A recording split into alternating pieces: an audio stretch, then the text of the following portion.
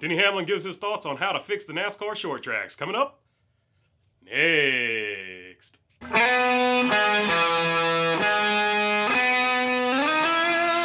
What's going on, everybody? Hope you are doing good today. They have the Martinsville tire test going on, trying to figure out how to sort of fix the short track racing so that there is more passing. And on Twitter, Denny Hamlin talked to Bazzi Tartaveric, I can't say his last name, but he talked to Bazzi, the tech guy, basically the tech guy from Twitter, and let's see what they had to say. Bazzi said, Cup teams will test a new final drive ratio at Martinsville tomorrow as they have been instructed to drop the gears into the transaxle before day 2 of testing. They ran with the 5/8 final drive ratio from the spring race today and will test the 6/0 final drive ratio tomorrow. Denny Hamlin responded, there is a very complicated answer to this riddle, how we fix Martinsville and other short tracks for that matter. Comes from lap time variation. This is what creates quote-unquote passing. For example, today the lap time variation in a 40-lap run was roughly 0.4 of a second from start to finish. As time has gone on over the last 10 or so years, we have gone from nearly 900 horsepower to somewhere around 650. That will wear the tires significantly less right off the bat. We also have reduced the RPM over time, roughly 500 RPM. That's a biggie. Take the lower horsepower, lower RPM, add in the wider tire, and what you get is very low tire degradation, which in turn means less lap time variation. Now add in a car that is slightly more aerosensitive. On top of that, you will typically get 99 out of 100 times less passing.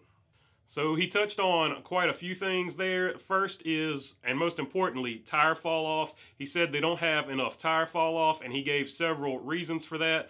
The first one being the horsepower. He said there's not enough horsepower to basically burn these tires off. Also, given the fact that there is now a wider tread width, it is also harder to burn off all of the tread on the tire because it is just wider and has more grip, period. So couple that with the lower horsepower, and I think he's absolutely on to something there. He also goes on to mention they are turning fewer RPMs because they have basically a taller gear now, I would assume.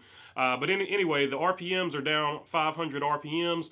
That's basically your torque when you would spin a tire if you get on it too aggressively. So that's also helping not wear the tires down. So what he's saying is you need more tire fall off to create more passing, because as the tire falls off more, of course you're going to put it more into the driver's hands. And so far as that goes, I 100% agree with him. Then he goes on to say that this car is more aerosensitive than the last car. I think part of something that other people have talked about and other people have touched on is that they have these blocks up underneath the bottom of the car to keep it from bottoming all the way out. I think if they could somehow remove those blocks so that the cars could get all the way down to the bottom, that would make these cars a lot less aerosensitive, especially at short tracks where they shouldn't be all that aerosensitive anyway. If the car can suck down onto the bottom, that will also create less of that aero effect, especially when you've got that diffuser at the back of the car. So I think Denny Hamlin's onto something with the tire wear, but I think also what's holding them back is you don't see these cars going down onto the ground. That also creates other issues. Suspension travel is needed to get the car to set up to go through the corners. So there's all kinds of things that play into that less movement. I'm not getting into the explanation of how bump stops work and how much travel you need in a race car, because that would be boring, and B, a ton of people don't know what I'm talking about if I get into that, and C, there's millions of different theories on it anyway. But that being said, I think Denny Hamlin is actually on the right path, but let me know down in the comments below what you think about Denny Hamlin's comments. Is he on the right path? I think he pretty much hit the nail on the head. You got to have some tire fall off. I personally think they should just increase the horsepower and forget about manufacturing tires that'll fall off. Just give them more horsepower. I think that would be pretty easy to do, but let me know down in the comments what you guys think. Door Bumper Clear said that Hendrick has a unique problem where they have 2 number 1s. They said just about every other team has a clear number 1. They said if you go to Penske, your clear number 1 is Joey Logano, although Brett Griffin thought it was Ryan Blaney. I would have to agree with the rest of the crew there that is definitely 100% Joey Logano at Penske. But then he said you go throughout and you have your number 1s everywhere. And then they said Joe Gibbs Racing, it was clearly Kyle Busch until recently, and then they got into the whole Kyle Busch is going to be leaving Joe Gibbs Racing. According to them, they are the only source so far that is basically seems really confident about that.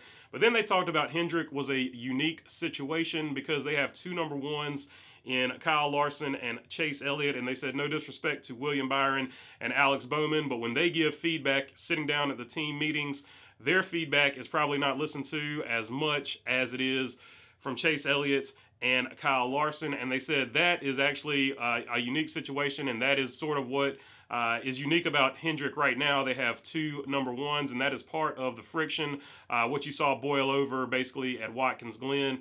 You got two guys trying to be number one, going for number one, which is no big surprise, but they did come out and say it, so I thought it was interesting, but they are right about that. You have no clear number one at Hendrick right now, so those meetings will be interesting. Which guy do they actually listen to when it comes down to the playoffs as to how they are going to get the baseline set up for each car? Are they going to listen to the 5 car, or are they going to listen to the 9 car? Do they do it like they did back in the day where they separate them? They had the 24 and the 48 up the hill, and then they had the 5 and the 25 back then down at the bottom of the hill.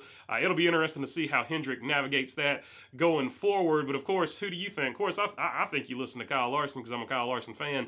But let me know down in the comments below who you think should be the number one down at Hendrick, just for fun. Don't get crazy about it, you know. But that is all I got for you today.